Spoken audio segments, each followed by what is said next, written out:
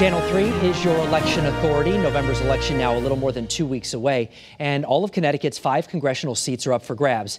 We are taking you to all the districts to meet the candidates and find out what they want you to know.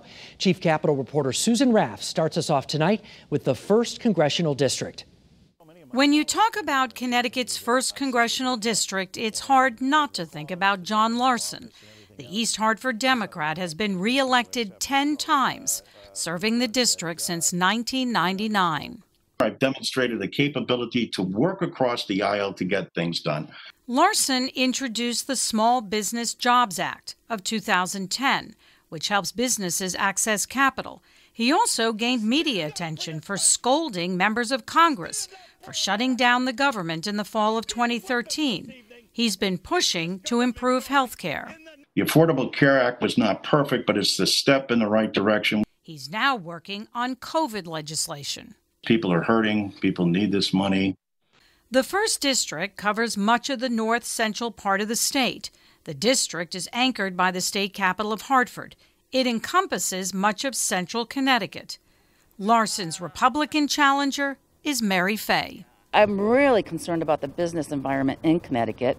COVID certainly has had an impact, but before that, even before that, we were a laggard. We never recovered from the 2008 recession. Fay is a businesswoman who has served 2 terms on West Hartford's town council. It turns out she and John Larson go way back. Larson was her basketball coach in East Hartford when she was in high school.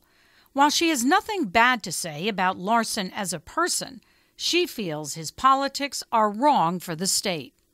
He keeps mentioning Social Security as an issue. Well, he's in the seat to change it if he wants. Fay says if elected, she would work on creating good-paying jobs and propose a solid immigration bill.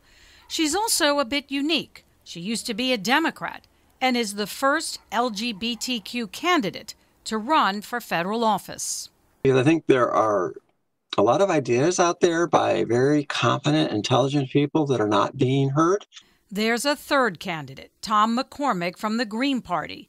He used to sell homes and is now retired. The economy is his biggest issue and says it hasn't worked for the average middle-class person, that wages have been stagnant for decades. He's also against taxpayer money being used to bail out foreign banks. How would you like to reconfigure the economy? Well, I think we start at the Federal Reserve, making it more democratic. Presently, the governors of the reserve banks are elected basically in secret. As for campaigning, it is a lot different because of COVID. Unlike in person, the candidates have turned to virtual events. There is a debate planned for the 1st District, and that is going to be virtual as well. Susan Raff, Channel 3 Eyewitness News.